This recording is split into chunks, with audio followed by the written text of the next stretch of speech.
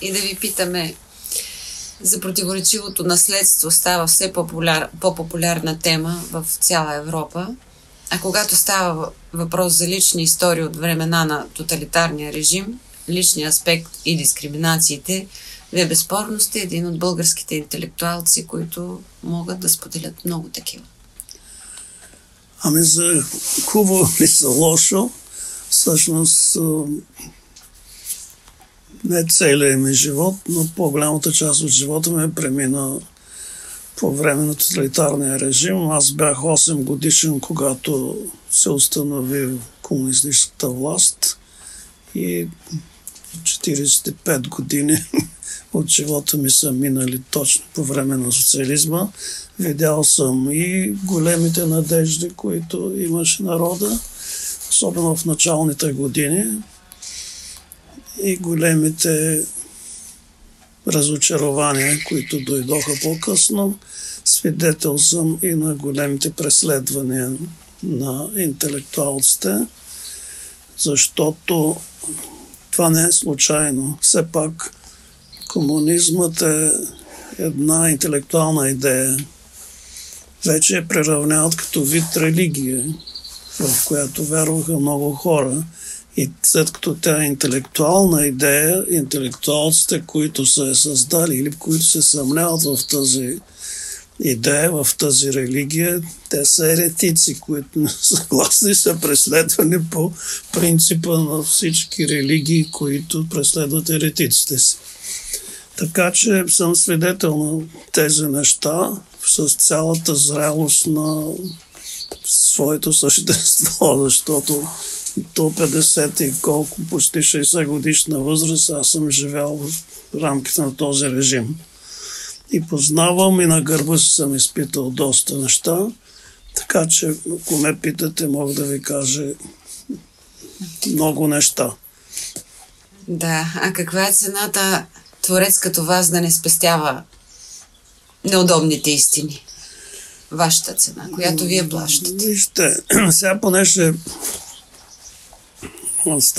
ще стане дума след малко и за Пеню Пенев, трябва да ви кажа каква роля изигра този човек чрез смъртта си за нашето поколение. Всяко момче, както момичета мечтаят да станат балерини, момчетата стават поети, особено селски момчета, които цялата си наивност и разли след природата и под звездите, които се виждат всяка нощ там. Нали, въпроси на суета да се занимаваш с поезия. Когато Пеню Пенев се самоуби, ние бяхме много млади, бяхме 20 годишни, бяхме шокирани. И аз не случайно казвам, поне за себе си, но мисля, че и за мнозина от моето поколение, че тогава ние разбрахме, че поезията е игра, обаче игра на живот и смърт. И че човек, който се занимава с поезия, трябва да знае, че залага живота си, а не е суетно да търсиш слава и известност чрез поезията. Така че залогът беше, може да звучи мелодраматично или не знам как, но ние залагахме зад своите думи риска да понесем всякакви беди, включително и да бъдем убити. И това ни даваше вътрешна мощ, ако мога така да кажа, на думите, защото ние пишехме с думи, за всяка дума зареждахме със своя риск за живота си. Това го дължим наистина по някаква трагична случайност на Пеню Пенев. Защото този поет се самоуби именно заради това, защото беше убита вярата му в това, което той вярваше, това, което беше писал. Така че не съм се отказал от това и доколкото ми е стигала храбростта вътрешна, аз не съм се отказал от това да говоря истината си за живота си. Сега в този момент, когато говоря това, много лесно да го кажа. Истината е, че се опазихте чист. Много лесно е сега да кажа това, защото не нося никакъв риск. Но в тези времена за всяка дума се носеше отговорност. А изминалите години добавиха ли нещо, което промени гледната ви точка към съдбата на ПНП? Тези години, в които сега живеем. Вижте, много са различни днешната действителност от предишната. И аз много често казвам, което е истина, че аз съм човек на миналия век. И в днешната действителност до голяма степен аз се чувствам като пришелец в една друга действителност, към която трудно се ориентирам, трудно се обяснявам някои постъпки на хората. Не мога да се обясня от къде идва това самоограничение на таланта, на самоизявата на моите млади колеги, защото вече няма страх. Какво ги ограничава тогава да бъдат свободни духом и да говорят искрено и храбро това, което мислят? Защото сега също има цензура, само че тя е вътре в поетите. Това е вид автоцензура, която за мен е необяснима. Защото ние в онези години мечтаяхме да имаме свобода и търсехме по всякакъв начин да преодолеем цензурата, която беше външна и налагана. И трябва да ви кажа, че вероятно битката с тази цензура, идеологическата, беше по-достойна, ако да не казвам по-лесна, но по-достойна, отколкото сега срещу тази цензура, която един мой колега казва, че цензурата на невежеството е по-страшна от идеологическата цензура по време на тоталитарния режим.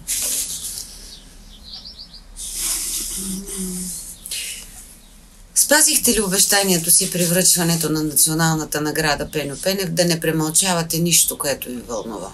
Да няма неща премълчавани? Много е трудно да се хваля, но се мъчих да не премълчавам. Да. Това ми е било моята вътрешна идеология. С всички средства, които разполагам като мисъл и като талант, да мога да казвам това, което мисля и да не премълчавам неудобните истини. Мъчил съм се. Имало е, разбира се, времена, когато не съм успявал, когато съм се стъписвал, когато съм се разколебал и съм губил смисъла на това, след като може да каже всичко, съм губил смисъла въобще да пишеш и да говориш. Да.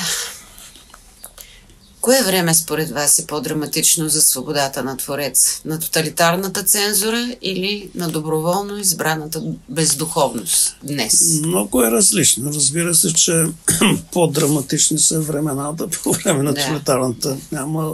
Би било смешно да ги сравняваме. Но по-позорно е днешното.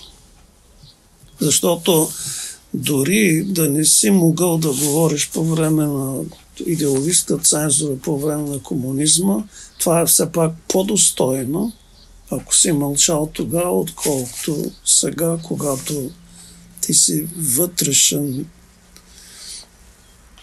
не знам какъв. Затворник. Да. Така че по-достойни са в тези времена хората, които са говорили, отколкото тези, които сега мълчат. Определено. И има ли според вас време, в което е по-достойно да замълчиш? По-достойно е да замълчиш във времена, когато говоренето значи предателство. Само тогава мълчанието е оправдано. Определено.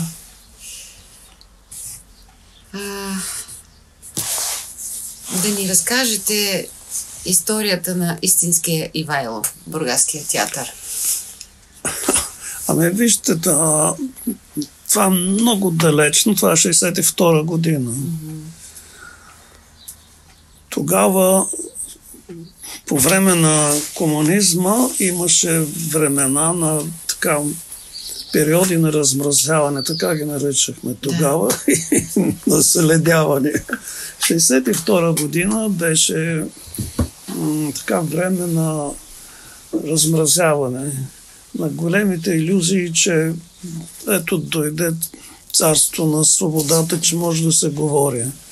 Аз тогава навлязох в поезията много агресивно. Написах един манифест свободния стих,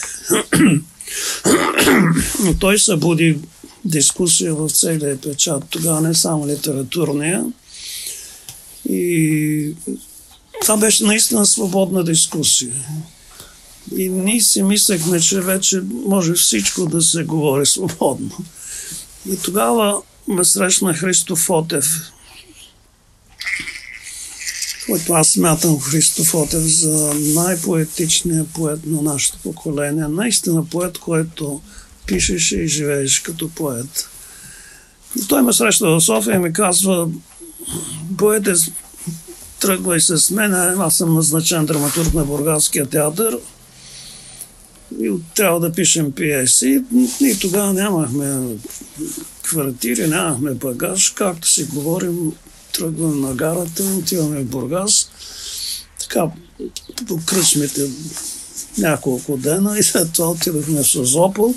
Наехме с Христо една квартира и седнахме в стаичка да пишем пиеси. И тогава аз написах Истинския Ивайло. Имах стара идея за нея.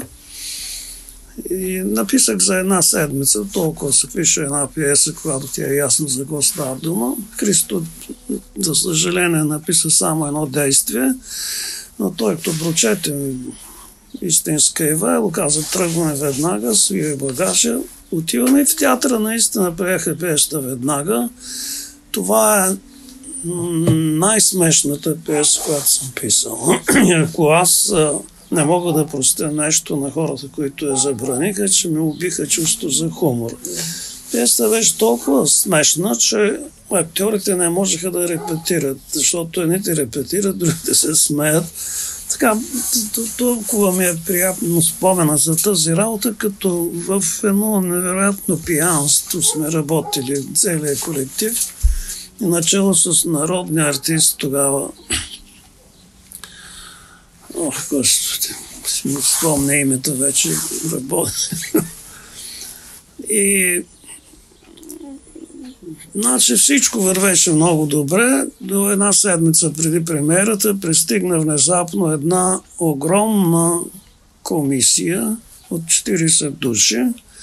Комисията всъщност бяха няколко души от ЦК, от Министерството. Другите бяха всички директори от южните театри. Така нещо грамадно. И ние показахме пиесата, започнаха едни заседания, които траеха до 3 часа през нощта. И накрая директор на театъра беше Анастас Михайлов. Те го караха да спре пиесата, но той отказа. Каза, че аз не виждам за какво да я спирам. Пред това прието от художествен съвет.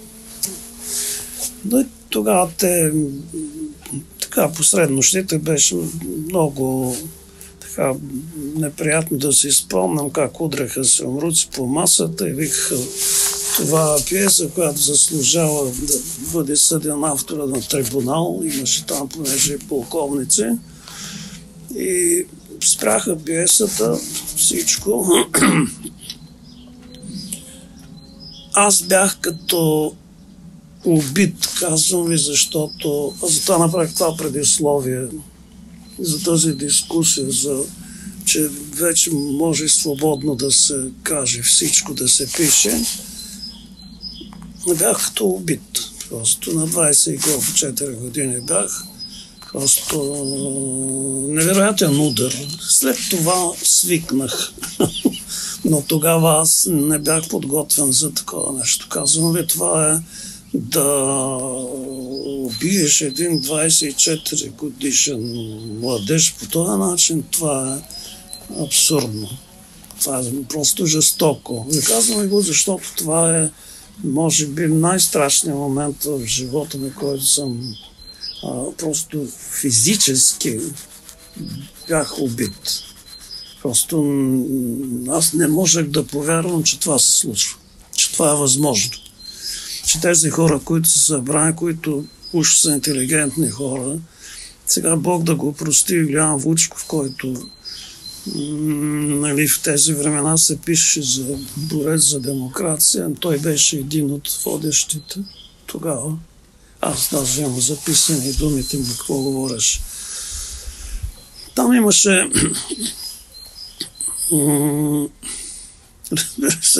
имаше много шантови неща, разбира се, но аз ще кажа като пример и художника, който беше, Кирил Дончев беше писал музиката.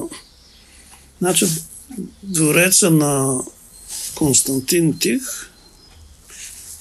действието се разиграва там, през прозореца се вижда петолъчката на партийния дом в София. Може да си представите. Тоест, това така бе. И имаше там един художник, феореалист, който аз бях преписал от учебника по литература всичко за соцреализъм. И той говореше. И те се хванаха, разбира се, най-много за това, че аз слагам знак на равенство между феодализма и социализма. От тук вече почнаха всичко. Така че това беше, аз за другите неща нататък, човек свиква и се калява, наистина. Но тогава бях просто в такова печално състояние, наистина. Като такъв удар. Наистина. Сценария на Зелените звезди в киното? Това беше долу-горе по същото време, но там, понеже се споделяше от Бинка Желязко, трябваше да го прави. И целият колектив в киноцентъра стоеше за този сценарий. Продължи битката 3-4 години. И накрая те се наложиха художествения съвет на киното. Направиха едно обсъждане, на което, разбира се, присъстваше Христо Сантов, който беше шеф на киното. Той изслуша всичките и накрая каза: да, сценария се приема от художествения съвет, но аз смятам, че сценария е вражески и няма да го пусна в производство. И с това приключи цялата работа. Това беше, но не така тежко го преживях. Но го преживях достатъчно, за да се откажа от киното. Хем аз съм с кинообразование, човек специално учил за това. И се отказах и минах към театъра, където имаше по-голяма възможност за пробиви. По проста причина, че театрите тогава се управляваха от всеки град, от окръжните комитети на партията. И ако си спомните, вие сте млади, къде ще помните нищо, но там зависеше от окръжния комитет. Тогава театрите не бяха така центрирани, както са сега дори. Всеки театър беше самостоятелен, зависеше от, примерно в Бургас, се случваше, че имаха много интелигентни, прогресивни хора от партията. И там разцъфтяваше театър. Бургаският театър, но го забраняха на 2 пъти разсипвам театъра в Бургас, защото преди да бъде моята постановка 62 година, там 60-те години работиха Вили Цанков, Леон Даниел, Юлия Огнянова, Методий Андонов. Това беше невероятно. Изсипваше се цяла София да гледа спектаклите. Там забраниха го, разпердушиниха всички, ги разгониха Така беше в Пазарджик, имаше такъв момент, имаше в Пловдив, имаше в Видин. Много зависеше от ръководството на града. И затова аз потърсих пробив в театъра, защото можех да избирам, когато в който град има относителна свобода, там да пласирам нещата, защото киното е централизирано, там няма и се наблюдава пряко като много важно изкуство, което считаха комунистите и правилно считаха, че то е много въздейства на масите. То се следеше пряко от Политбюро, всеки филм, всичко.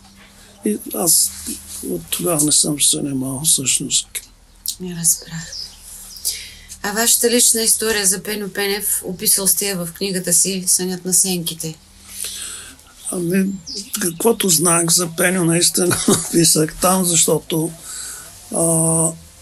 Пеньо беше по-възрастен от нас, макар че не е много, 5-6 години, но той беше предното поколение. Аз лично с него не съм бил приятел. Това го казвам, за да бъде ясно. Познавахме се, защото сме били заедно на литературни четения и по някаква случайност аз го видях, това го пиша в книгата си 2 дни преди да се самоубие. В София го срещнах, той излезеше от Съюза на писателите и няма да забравя, че как ме хвана за раменете и се гледахме в очи. Той имаше невероятно зелени очи.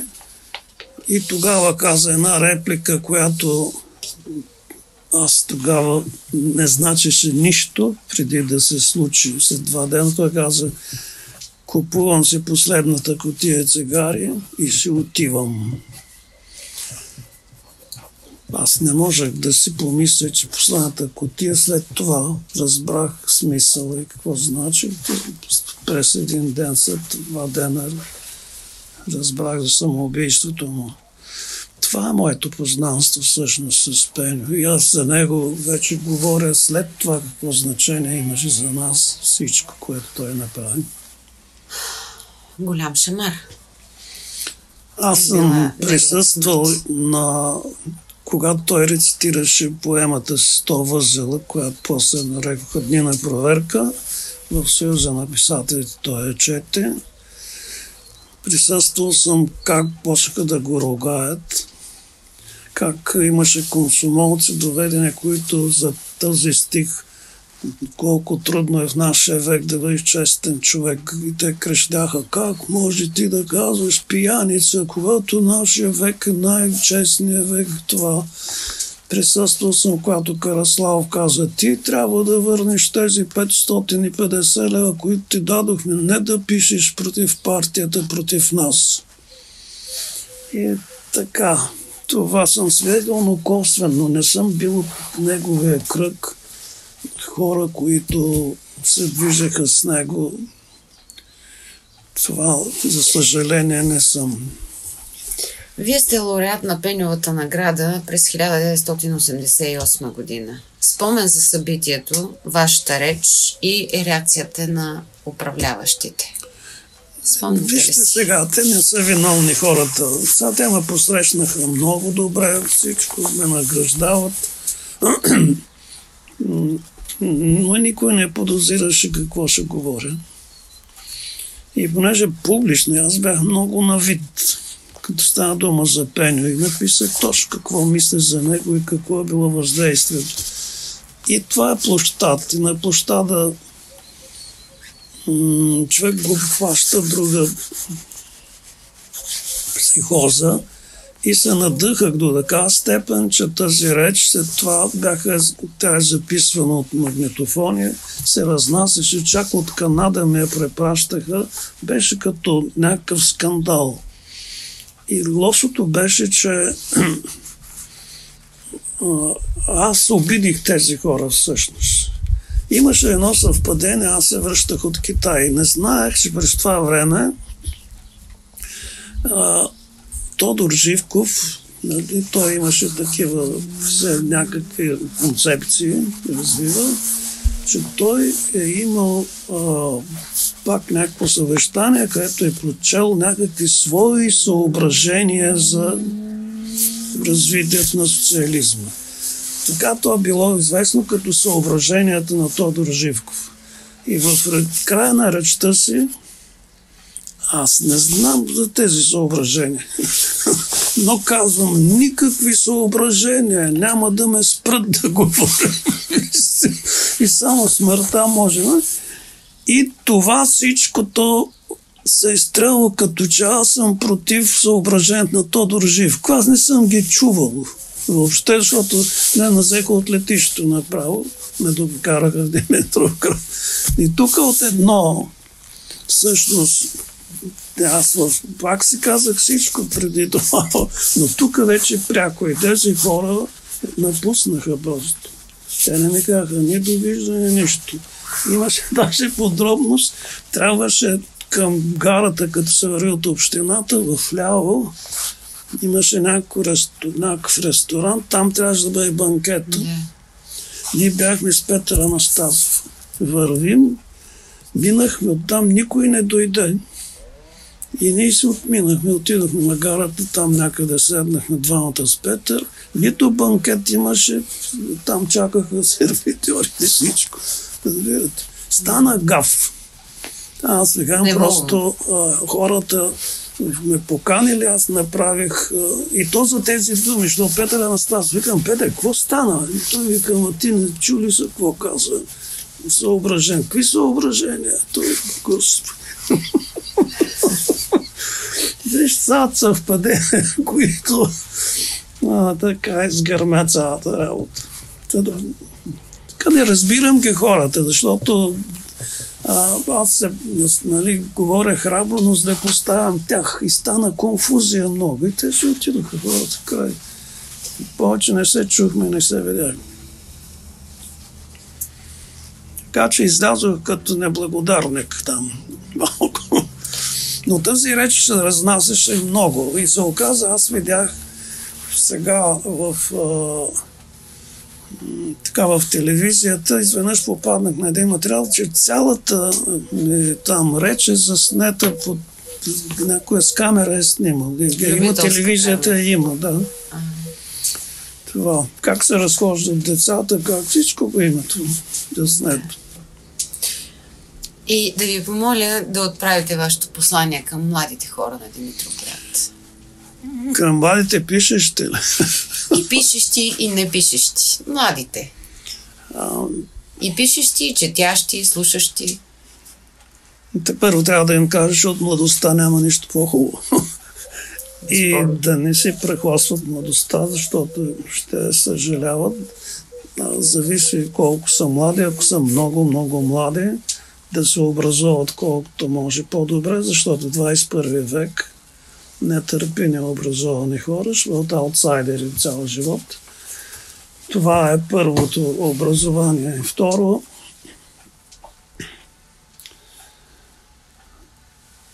ако носят някаква дарба, да бъдат много внимателни към дарбата си. Защото има деца, които още в ранното си детство пропяват. Но за да станат Гена Димитрова или Лили Иванова, ако искате, този талант трябва да се отглежда и трябва човек да бъде много упорит и да жертва много неудобства в името на таланта си. Ако не носят такъв талант, трябва да пазят каквото и да се занимават, да пазят човешкото си достоинство. Да не се подчиняват прекалено много. Аз имам един девиз, който ме е крепил цял живот, на американския поет Уитман, който казва: подчинявай се по-малко, съпротивлявай се повече. Това е много точно казано.